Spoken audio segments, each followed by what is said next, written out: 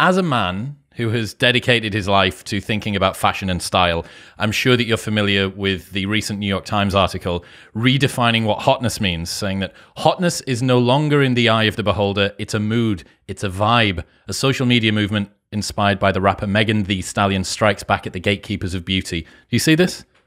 I am not familiar with this at all, but maybe it's because I don't go out of my way to find fashion articles. Wow, that surprises me. So many people are expanding the definition of hotness, taking it beyond its former association with old notions of attractiveness. These days, being hot no longer pertains to only your physical appearance, but includes how you move through the world and how you see yourself.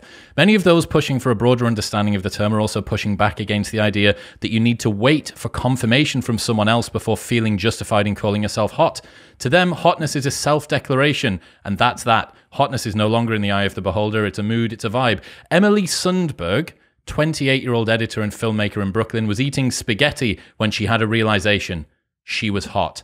There was nothing glamorous about it. It was just a solo weeknight dinner in the kitchen counter, and Ms. Sundberg was wearing workout clothes and glasses, but she felt moved to make a video of herself as she twirled pasta strands on a fork and succeeded in getting most of them all the way into her mouth. As she chewed with Kanye West's Jail blaring in the background, she stared into the lens with a blank expression. So this is hotness in Zoomer generation. What's the sexuality, the sexual orientation where you're attracted to people because of the way they think? Their brain. It's something like scopiosexual or sapiosexual. Sapiosexual. There we go. Sapiosexual. Oh my god. I wasn't familiar with this article, but you know, I guess it's fitting into this whole movement's obsession with the way that beauty is not a thing. Beauty is a sort of a patriarchal Western construct, and therefore anything can be beautiful. But the thing is, some things just aren't. I've seen the video of her twirling her noodles or pasta or whatever it is into her mouth. I've seen it done better. First off, it's not the thing that I think of in the top echelons of hotness, and I've seen it done better. But you don't have to ask for permission to be hot online, Ms. Sundberg said. There's not one thing that defines what hot is. It's confidence. It's the way you dress. It's the way you present yourself to other people. You don't get to decide whether you're hot. Well, for one thing, it is subjective. Let's be honest. People are attracted to different types. You know, some people are attracted to, you know, skinny people. Some people are attracted to fat people. Some people, you know, blondes, brunettes, whatever. That's true. But you don't get to decide that you're attractive as a kind of label, right? I can't. Can I not self-identify as hot? Well, I wouldn't have thought so, because to whom? You know, doesn't it depend? What if someone's, you know, someone who's like, you won't be hot to a lesbian, will you? Well, maybe that's their prejudice showing. Well, if you were the head of Stonewall, that's exactly what you would think. Ah, yeah, you had a run-in with them. Have I? Well, I mean, just generally, you're always unhappy with them. No, it's not. I'm not. Well, no, I am unhappy with them because I think, you know, it's such a shame that an important gay rights group in the UK is now promoting anti-gay ideas. So yeah, that makes me a bit sad. Nancy Kelly, the CEO of Stonewall, described women, lesbians who don't want to have sex with people with penises who identify as women but are male. She described them as sexual racists. I think that's a problem. She compared them to anti-Semites. I think we used to call that kind of phrase homophobic, didn't we? So yeah, I do. And my issue with Stonewall, you know, quite apart from all the other things, is that I invite them onto my show constantly, all the time, and they just never say yes because they say we don't have debate. But I want to ask them about their policies. I want to ask them why they changed the definition of homosexual on their website and their promotional materials to same gender attracted, which is not what it means. It means same sex attracted, because gay men aren't attracted to people who identify as men. They're attracted to men. It's very much about the penis with gay men. In my sort of tangential understanding of what gay men like, it's very much about the penis. Don't pretend that's tangential. You've done some research. Clearly, you've done. It's about the penis, and not just the penisplasty. It's about the.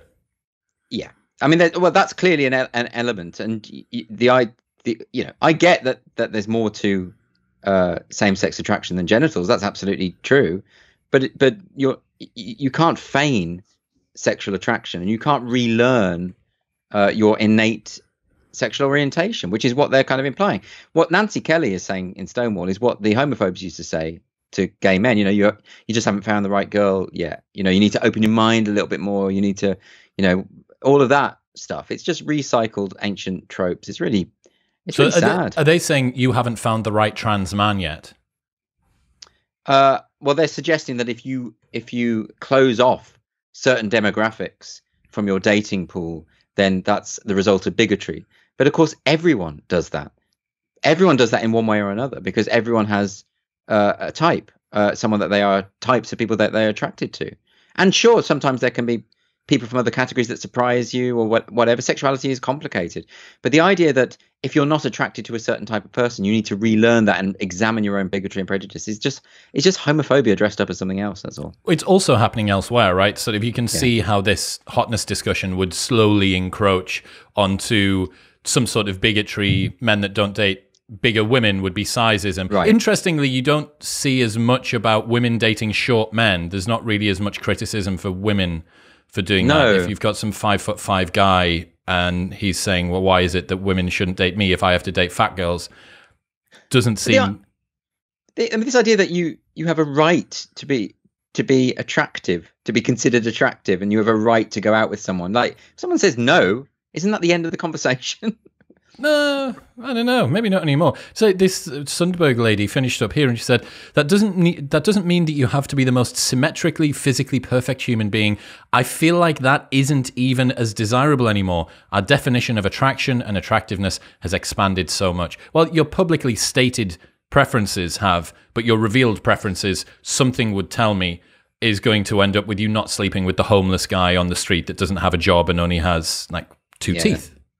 Yeah, quite exactly. This person's a hypocrite, right? I missed this article. I don't know how I missed it. Did this go viral? I normally get sent this nonsense because because my job now every day, I get up in the morning and I search for this stuff, or people send me this stuff because I obviously have to collect material for my show on the Sunday. So I don't normally miss stuff. Snuck underneath the radar. What's happening, people? If you enjoyed that, then press here for the full unedited episode, and don't forget to subscribe. Peace.